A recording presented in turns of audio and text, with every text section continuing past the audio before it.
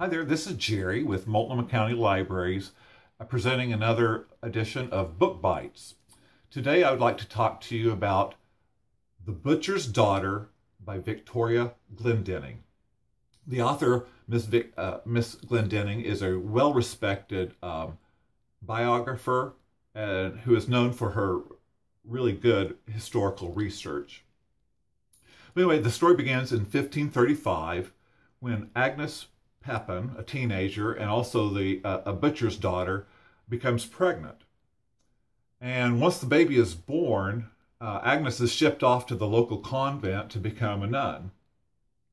Fortunately, Agnes can read and write and quickly becomes the assistant to the abbess of Shaftesbury, which at this time, this abbey was one of the richest abbey monasteries in England. And at this time, it had been in operation for over 700 years. But before Agnes can take her final vows, the abbey is razed. So during this time, if you'll remember, in Tudor history, King Henry VIII petitions the Catholic Church in Rome to have an annulment of his marriage performed against his first marriage, Catherine of Aragon.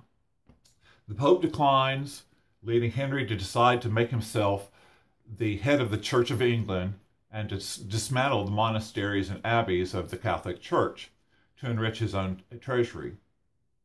This created quite an upheaval, not only for the church employees, but also for the surrounding communities, which depended upon the monasteries and abbeys for spiritual guidance, food, charity, shelter, and education for their children.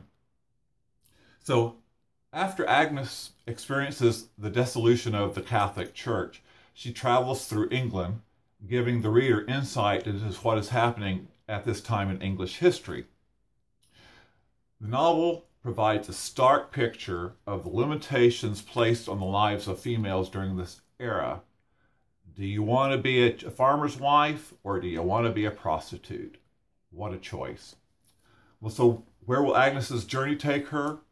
You'll have to find out by reading The Butcher's Daughter by Victoria Glendinning.